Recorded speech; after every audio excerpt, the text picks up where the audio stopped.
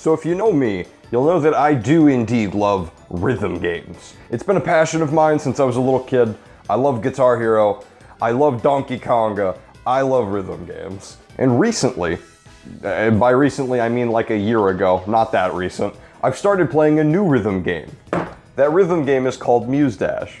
Disclaimer, I'm not going to be doing a whole review of this game. Obviously, if I've shipped in a $100 collector's edition of the game, I like it. But I feel like it'll be important to talk about it a little bit for the video, so here we go. Honestly, Muse Dash is quite a simplistic rhythm game. There's only 2 lanes to worry about. It more focuses on fun songs, vibrant colors, and cute-ass anime girls. Hell yeah. So if you're into electronic, Vocaloid, I'm not exactly sure on the genres or how to describe them. Basically, if you like that cute, bubbly, wobbly electro-pop shit, you're gonna love this game. With that being said, let's get to the fun part, shall we?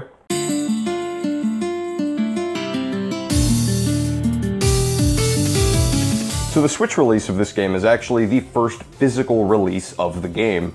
And that's because this started out as a mobile game. But the game's been doing so well that over in China, and I think Japan, could be wrong on that, don't quote me on it, the game got a physical release, and there's 2 versions. The normal, which is just the game, and collector edition, which is what we have here. The collector's edition comes with, honestly, a decent amount of fun little goodies with it. So the first thing to notice is the box. This thing looks really cool. It's presented very well. Everything's layered on top of each other. It's got the little slip-off top. It's pretty neat. The first item in the box is, of course, the mini soundtrack, which is honestly a cool little soundtrack, but man, there's some spelling errors on mine. I've also noticed when listening back to the album that for some reason, some of the songs are quieter than others.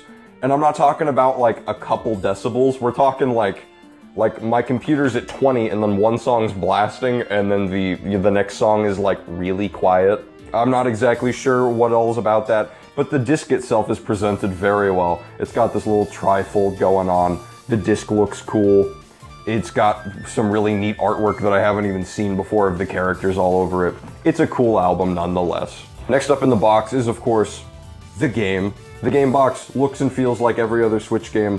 I will say though, being a Chinese game, you would think that I wouldn't be able to read anything, right?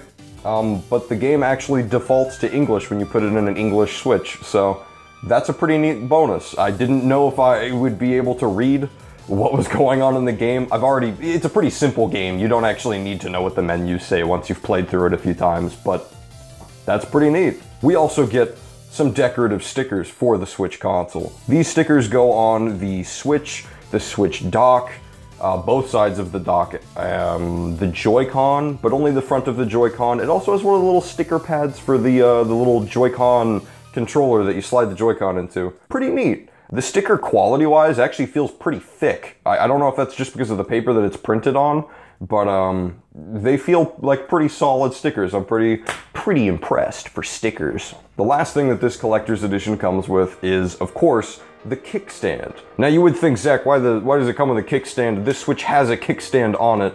Well, not every model of the Switch does. The Switch Lites don't.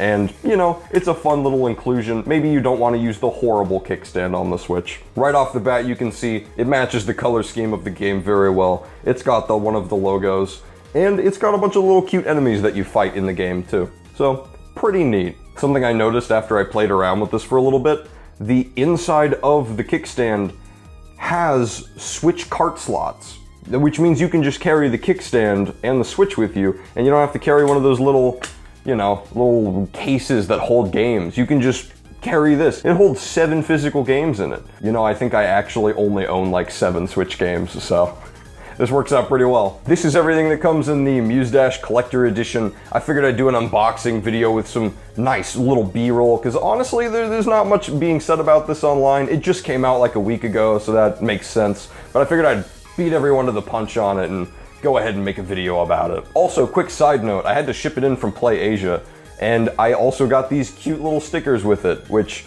hey, that's a nice bonus. They also threw in a little face mask cover thing to like keep your disposable face masks sanitized, and I don't know if I'm gonna use it that much, but that's pretty cool, so thanks. I haven't really ever done an unboxing video on this channel.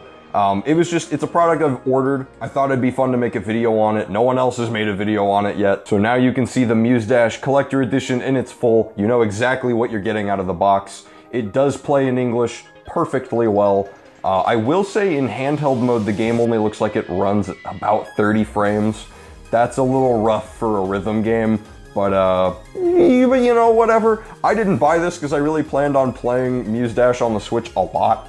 I bought it because I love Muse Dash, it's a great game, and I want to both support the company and have some cool merchandise, so there you go. If you enjoyed this style of video, let me know. Who knows, maybe I'll do more unboxing style things. That is not what this channel will become. This channel really doesn't have a focus at all. But yeah, I hope you enjoyed. That's it for this video. Now enjoy some sick B-roll of all this fancy stuff.